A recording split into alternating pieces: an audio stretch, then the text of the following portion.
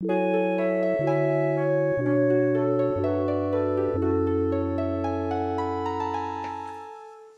back to my Learning the East Front series of tutorials.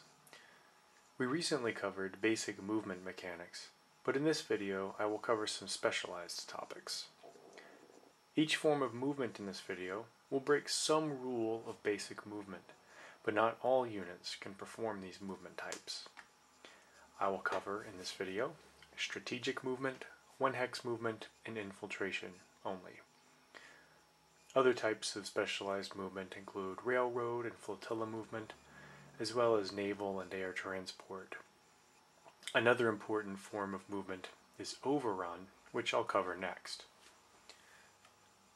The rules references for this video are primarily sections 11.3 through 11.5 and also 11.9.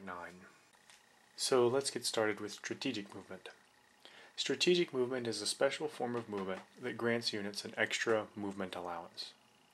It can only be performed during the movement phase, not the motorized movement phase.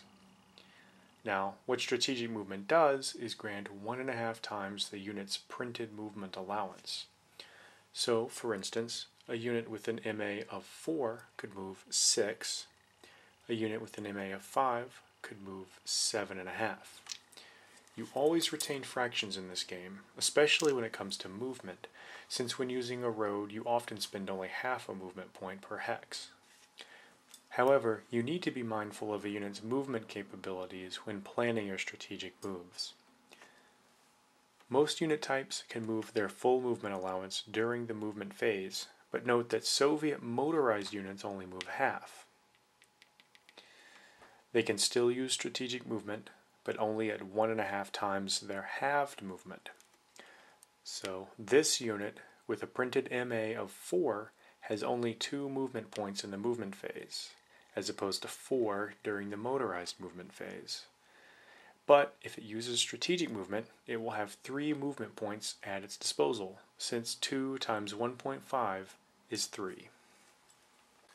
Also, units which only move by rail or use flotilla movement, units with a gray or blue movement allowance, are not eligible to perform strategic movement at all. They have their own movement capabilities. Now, strategic movement isn't free and can't be done by every unit in every situation. There are some restrictions to keep in mind. Most of them are easy to remember when you realize that strategic movement is a quick, non-combat oriented movement. It's the sort of movement a unit undertakes when it expects no enemy contact. So, the first restriction is that a unit must be at least 3 hexes away from any enemy units. This guy can move, but this guy can't because someone is too close to him. It goes without saying that zones of control don't matter here.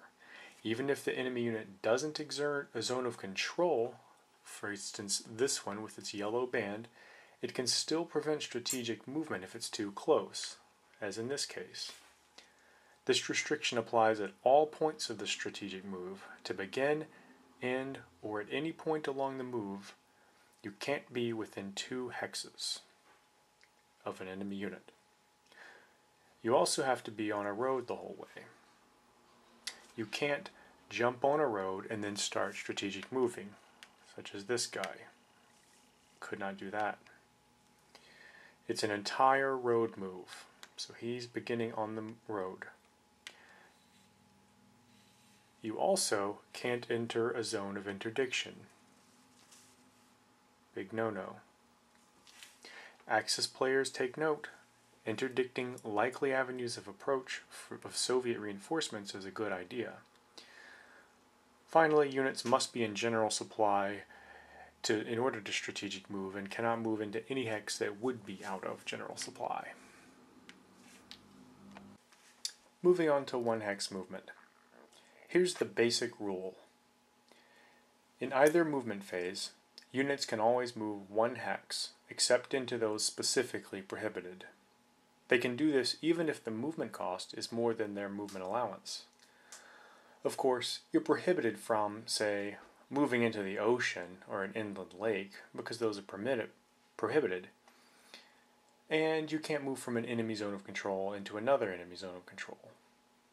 It doesn't matter if you're doing this in the movement phase or the motorized movement phase, you can still perform a 1-hex move.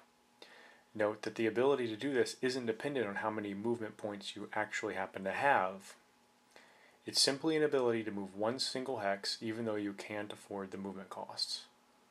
Here's an example. Moving into hill terrain during a mud turn costs 3 movement points. This Soviet unit's movement allowance is halved during the movement phase because it's a motorized unit, meaning it only has 2 movement points at its disposal. Okay. Nevertheless, it can still move here, even though that costs 3, but this is a 1-hex move and it must cease all movement at this point. Now let's cover infiltration movement. Units eligible for infiltration movement can move directly from one enemy zone of control to another enemy zone of control. But this is a 1-hex move. The infiltrating unit can only move the 1 hex and then must stop. Furthermore, it costs the unit's entire printed movement allowance to infiltrate. This means that infiltration is prohibited to a unit in any phase where movement allowance is halved. It also means that infiltration can occur only when a unit begins its movement adjacent to an enemy unit, as in this case. Infiltration-capable units are those with a yellow movement allowance code. This unit is capable, this unit is not. The rule for motorized units is that they must have a movement allowance of at least 7. So note that this Soviet motorized unit has a white number in a red square as opposed to this Axis yellow number on a red square. Cavalry units don't need a movement allowance of 7, they just need a yellow printed movement allowance. However, cavalry units are subject to a further constraint. These units can never infiltrate in clear terrain. Infiltration is only possible from and into a non-clear hex. If either is clear, they can't do it. I suppose they need to hide in the woods while moving or something. That tall silhouette on the horizon in the Russian pastures would be too easy a target for machine gunners. So this unit here is in a non-clear hex. It cannot infiltrate to that hex because that is clear terrain. It could also not go there, but it could, however, infiltrate here from an EZOC to an EZOC because both of these are non-clear. And obviously it cannot infiltrate from here to here, but they are both clear. There are some further restrictions on infiltration that apply to all units. First of all, no one can infiltrate during a mud turn. It's hard to be ninja and sneak through enemy lines when your trucks are stuck in the mud and you're making too much noise trying to tow them out. Furthermore, you cannot infiltrate into or across enemy fortifications. This includes strong points, such as here. This unit cannot infiltrate, he's in a ZOC, he can't infiltrate here because of the strong point, nor across a fortified line, as you see here. This unit cannot infiltrate unless that fortified line were breached. This concludes the short video on these basic movement types, and as promised, the next video will be on Overrun, which is a little more procedure laden. I initially intended to include Overrun in this video, but it would have gone on a little bit too long. So the next video will be exclusively Overrun and will be on the short side, perhaps shorter than this one, but I just wanted to have everything in small, discrete, bite-sized chunks for you guys. Alright, enjoy.